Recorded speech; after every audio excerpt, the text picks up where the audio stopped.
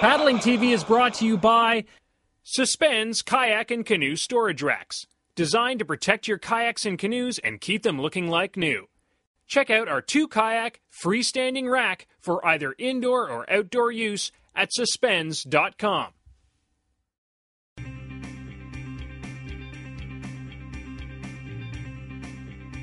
Loading your kayak onto your car by yourself can be challenging, so it's good to have a reliable rack system. There are plenty to choose from, and there are even some that will lift your kayak up onto your roof for you. If you have factory racks already on your vehicle, you can buy rack accessories specific to kayaks to fit them.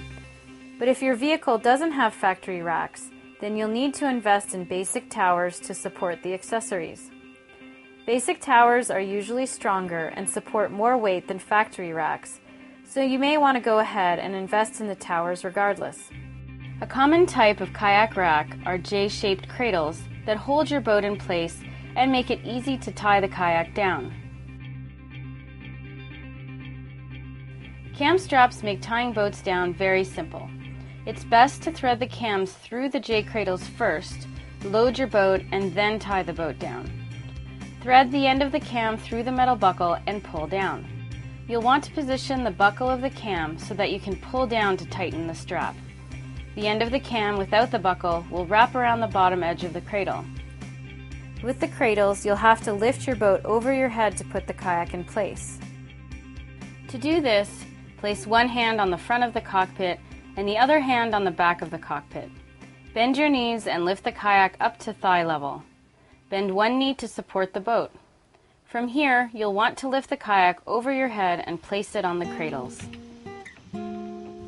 If lifting your kayak over your head is too strenuous, you can ask a friend to help by taking one end of the kayak at the grab loop while you take the other end.